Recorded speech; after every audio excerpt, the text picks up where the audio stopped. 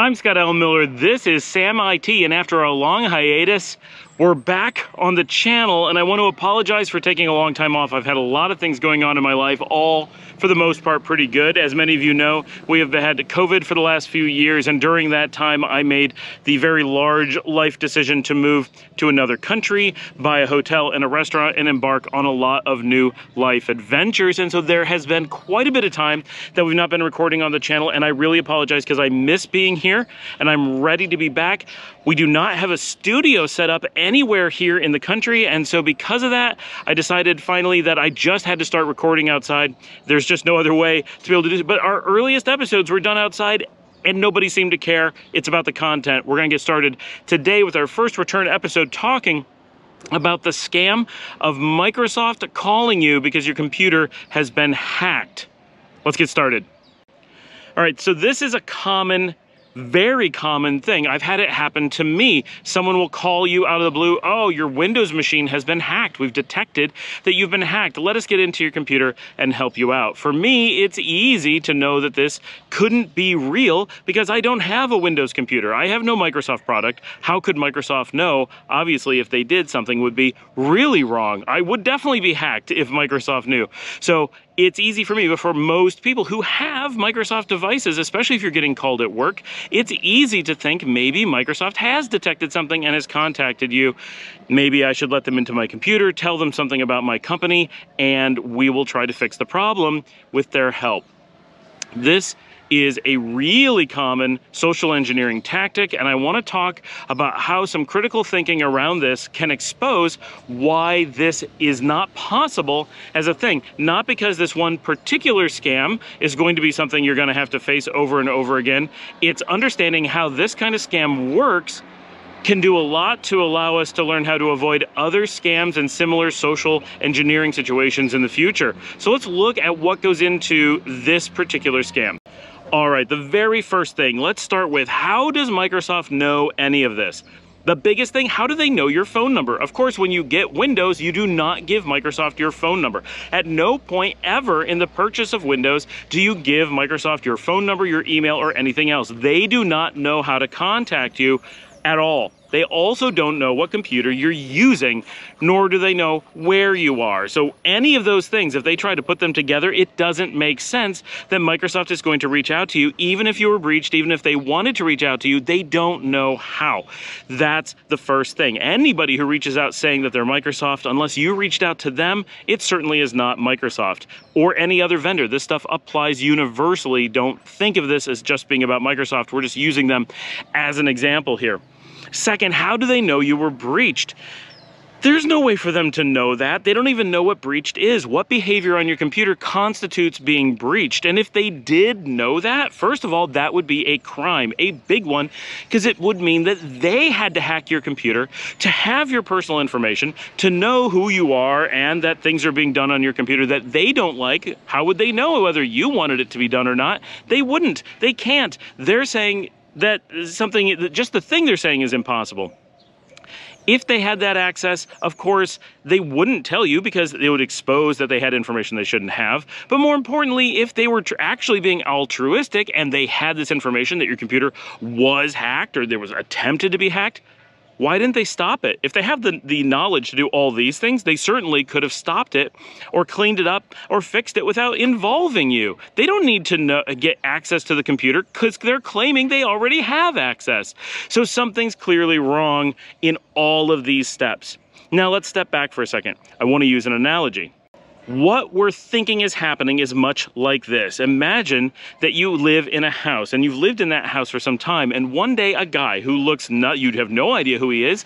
He has no credentials whatsoever. He doesn't look like someone you've ever met. He knocks on your door. You open up the door and he says, "Hi, I'm your general contractor. I built your house, and I believe you are currently being robbed. If you could let me in, I've detected that you're being robbed through the miracle of the magic hammers that I used. So please let me into your house, and while I'm in the house, give me access to all your things in the house, all your secret documents, your keys, your car, your garage, all those things. You just stand back and watch me from a distance, or pay no attention actually. You just go somewhere else. If you could leave, give me some secret access, and I'm just going to poke around and make sure everything's okay. Trust me, because I'm your general contractor, it makes sense that I know how your house is being used now many years later. And the fact that you don't remember me or have never given me permission to monitor your house and that you have no idea who I am and I don't know who you are, that's irrelevant. Just give me unfettered access, and if you could leave your banking information out on the kitchen table, that would be great. Thanks. That is effectively what's going on here. Microsoft is like a general contractor. They built the house that you use for all your things, your operating system, but they don't know how it's being used, where it's deployed, what you intend to do with it, or even who you are. None of this information is something that is relevant to them. It's also important that, just like the general contractor, they're not a security professional. They're not there to monitor things. Even if they were someone who did that, you didn't contract them to do those things. So it's neither your security company nor a security related company. That's simply not part of Microsoft's job either. They're not an IT firm, they're a software firm. These are very different things. Your IT firm is someone who manages that component of your business. They're one of the most important pieces of your business. You should be dealing with them essentially every day. They should be part of every business decision you make. You should know them personally. They should be a huge part of your team. They may not be an internal employee, they may be external. That's completely fine, but they absolutely are not going to be a random third party who doesn't do IT, who just shows up one day and says, hey, I want to make critical IT decisions and definitely give me the keys to the kingdom without even knowing who I am. Yeah. So that's, I think, an important analogy, because that's really what it's like. It's you really have to picture, oh my gosh, I don't know who this person is calling. I have no reason to think that they're Microsoft. They said it. No one else said it. They don't act like they're Microsoft. It doesn't make sense for Microsoft to do these things. It would be wrong for Microsoft to have access to all these things. All of those pieces, all of that, something is wrong at every step. And lastly, Microsoft is a business. Their job is to make money. Calling you, monitoring all these things, even if all of this was legal, even if all of this was possible, to think that Microsoft would pour resources that would cost billions, truly billions of dollars, into monitoring the largest fleet of consumer computers in the world, and then taking the time to contact them, for an IT firm to do that, that phone call cost hundreds of dollars to make. It requires, if it was real, it requires an extreme level of infrastructure, an insane amount of monitoring, all kinds of inside information, and a lot of expertise. A lot of expertise that's not widely available on the market. Anyone who was doing this would require trillions of dollars of resources, of human resources, of payroll, to be able to cover a fleet the size of Microsoft. You're talking about roughly 50 to 75% of the entire global IT industry would have to be put into this one task, because every company is already tasked with doing those things, and that's a huge amount of where their money goes. So we're talking about an insane amount of money. It's simply financially impossible for Microsoft to do, but it also doesn't make sense. If Microsoft's out there to make money, sure, they might call you and say, wouldn't it be great if you paid us to do some work? That would kind of make sense if all the other things were legal and possible. Yes, if they use it as a revenue source, sure. But hey, we're gonna, for free, reach out, we're gonna log into your computer, we're gonna risk going to jail, and all to do really expensive work for free? Seriously, none of this makes any sense. There's no way every one of these pieces is enough to completely rule this out as a real thing. And what's important is understanding that each of these pieces is important for ruling out other scams as well. How did they reach you? Why did they reach you? Why did you accept the call in the first place? This is another really important piece, because in every case that I know, how did this call get to you is an important question to ask, because it's a point in which we could protect ourselves, at least theoretically. Unsolicited calls, unsolicited emails coming to us. Now, it's not spam, it's not bulk necessarily, although in this case it is. But because it's unsolicited and coming to us, we should not be reading it. This is just general life advice. Unsolicited emails, unsolicited phone calls, don't accept them, and you will protect yourself against a giant number of these social engineering attacks. Some of them are much more legitimate, right? There are so many things, like actual salespeople who actually have a product to sell. Yes, they're gonna scam you in a lot of ways. This is how they reach you, right? They came without a reference. I didn't bother looking for a good company to do something, I just let them contact me. That is a really bad process. Sometimes you try and you can't find someone who sells you a certain part, and then miraculously a salesman for that part calls you. hey, if it's something you really can't find, maybe you just got lucky, maybe this is the only option and you're gonna get scammed, and it is what it is. But in general, you don't ever go with the company that reaches out to you. If you get an unsolicited email, an unsolicited phone call, hey, we're a company that sells this product, we do this thing, we have this great thing, you should use us. That if you discover that the thing that they're selling is something you need, then go and seek out that solution or product or whatever on your own. Evaluate it. Do not use the company that called you. Now, if you do all that and it turns out that the company who called you comes up as a highly recommended and trusted source and they just happen to call you, okay, unbelievable coincidence, but good enough. Like, that's okay. Don't rule them out, I guess, but never use the fact that you were contacted in an unsolicited way as a way to determine what you're going to do. That is a dangerous, dangerous process, and you can protect yourself against so many things simply by never allowing that to happen. Now, who is the company? Who are the people that you should be calling if something like this happens? Whether it's before it happens, I believe I may have been breached, I'm concerned about my security posture, I want to ensure I'm safe, or, oh my gosh, I took this call from someone claiming to be Microsoft or Apple or whoever, and now I'm afraid of what I've done. Who should I talk to? This is what your IT department is for. And you should always have that as an established relationship, right? And this lesson goes for right now. If you're watching this video and you don't have an IT relationship with somebody, it is your job, whether you're a consumer and you just need to know who to call. Well, I got this guy, he's knowledgeable, he cares, I pay him a little bit of money, or it's a friend of mine. Great, have that relationship set up. But if you're a business, you need to have that really, really solid. Few things are as critical for your company as your IT relationship. Certainly some things are more important, but it's up there. It is very important, and you need to have it established now, not when a problem arises. Because when a problem arises, they're not going to have the access they need, they're not going to have the monitoring they need, they're not going to have the knowledge of your network that they need, and you're not going to have the trust that you need, and you're going to be susceptible to a lot of things. If something comes up, you need to know that you can call your trusted IT department, whether it's someone you deal with every day or it's just once in a while. Hey guys, I'm afraid I've been breached. What do I do? Or I'm afraid I'm going to be breached. How do I protect myself? That's what they're there for. That's their jobs. A random person who calls you and offers you free service is certainly not your friend. Get your IT in a row, find those right resources, trust them, never allow someone to bypass them by simply calling you or emailing you or anything, and just don't even respond. Never respond. Not sometimes, not once in a while, not rarely, never. Don't even read the mails. If it's unsolicited, if you don't know who it is, if you don't have an established relationship, if they're not looking to buy products from you, unless they're a new customer and you're a salesperson, then absolutely, life lesson across the board, do not do business with them. Simply delete the email instantly, maybe block, maybe mark as spam, but do not read it, do not engage with it, do not mentally connect with it.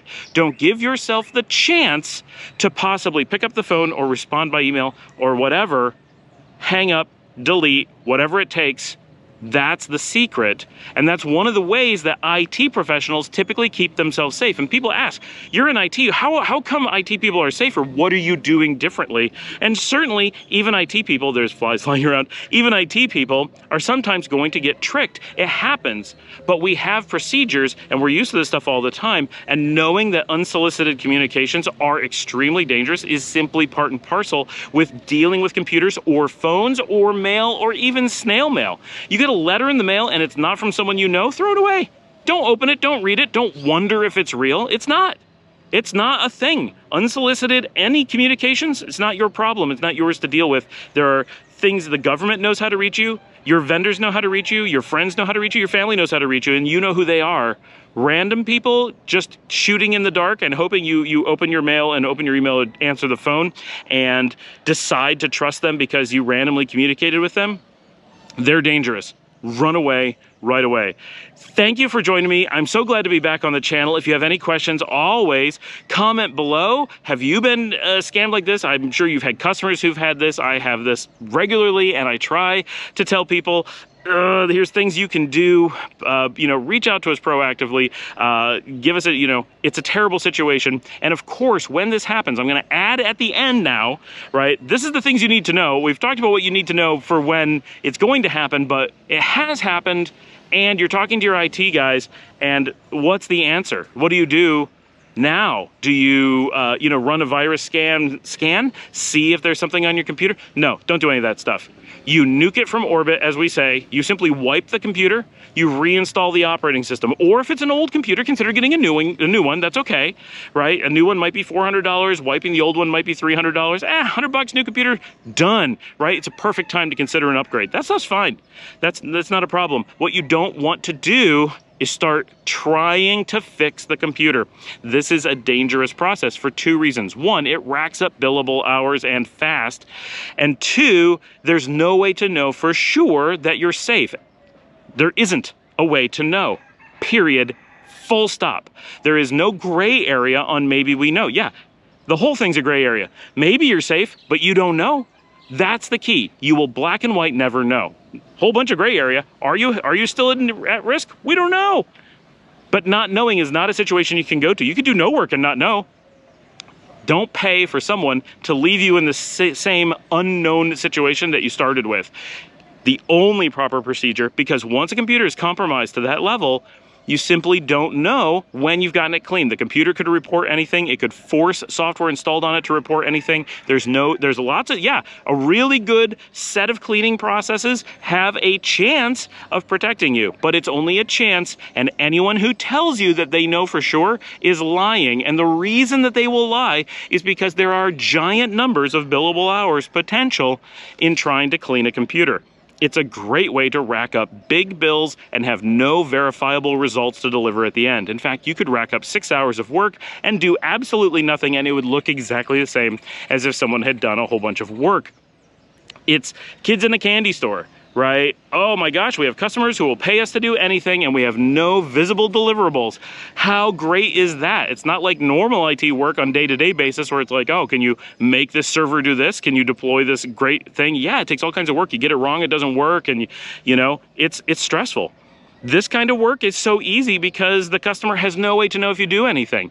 That's why you wipe and you start over every time. No exceptions. That's how it works. It's fast, it's as cost effective as you can get, and it is reliable and safe. That's it. So that's the answer. So when your IT guy tells you, I think we better wipe your computer, and he's struggling because he doesn't want to have to tell you that, because he knows that most customers are going to react with, really, can't you clean it? Don't say that to him. He's trying to tell you the truth, and he's afraid of you, because we all are. Right? It is stressful to tell customers something they don't want to hear, especially during a stressful situation, but that's the real answer. Be wary of someone claiming to be an IT who's not looking out for your interests and is like, well, I guess I could clean it for you. It'll just leave you at risk. If they tell you how much risk you'll be at and you're like, no, clean it anyway. Okay, you know what? If you pay me enough, I'll do the thing you tell me to do too. Against my advice, that was a truck. But their advice should always be to wipe and start over. So listen to that advice. They are not kidding. They're not making it up. That is actually the process. As much as it doesn't sound plausible, it is very fast to do, which makes it relatively cheap. Thanks for joining me. I'll see you next time.